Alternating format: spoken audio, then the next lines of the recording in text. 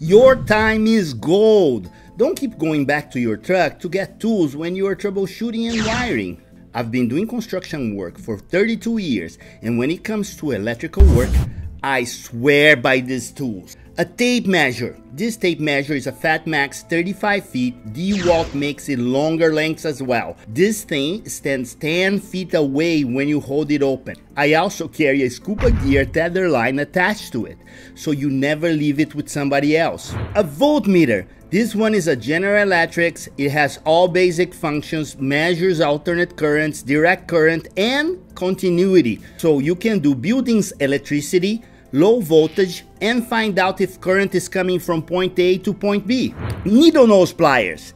It also from my collection of General Electric tools, no secrets here, linesman pliers. So you can make up wire connections, is also a General Electric tool. Wire strippers. You can never have enough strippers, but that's not for this video. You need a wire stripper though. Again, General Electric. This multi-tool 10-in-1 is essential. It's heavy duty and has all you need to screw and unscrew anything. I mean, screws. There are a bunch of cheap knockoffs out there, so I will put a link below where you can find the real thing. You will need a good wire cutter. I have this one for now. Vice grips or lock grips. This Husky is the best I ever used. These are the basics that you want on your tool belt when walking into a troubleshooting job. So when you need to open walls, have a stud finder. This one is a zircon with stud, dip stud, and AC detection. Know where everything is behind drywall before you make your holes, dude. Utility knife to actually cut drywall, and pipe cutting tool to cut EMT conduits. A fishing tape. I love the Klein Tools fiberglass type. It's like pulling through butter and it's still strong. Pulling wires through conduits has never been easier.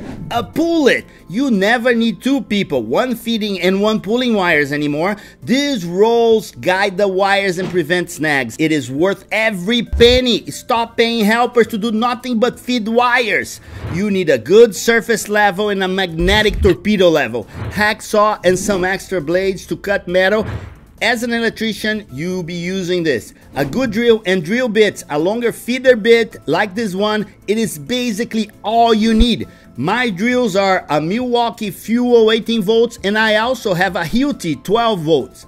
Yeah, you need two drills. Yeah, you may need more specific tools, ladders, and other devices, but if you carry this with you on every job, you will be doing yourself a big favor. Explanation is explaining to you what you need, when you need it, and why. Also helps you get more efficient at what you do. You need to make more money, dude. Don't get stuck on a job without the tool you need. Subscribe and watch our toolkit videos.